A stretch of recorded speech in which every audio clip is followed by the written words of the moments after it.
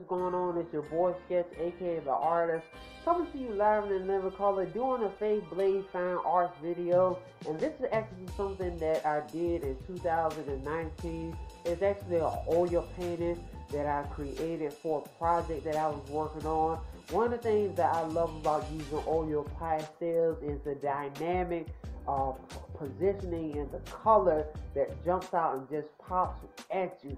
This is definitely a blast from the past, but it was something that I wanted to touch bases on because it was one of my favorite and most best pieces.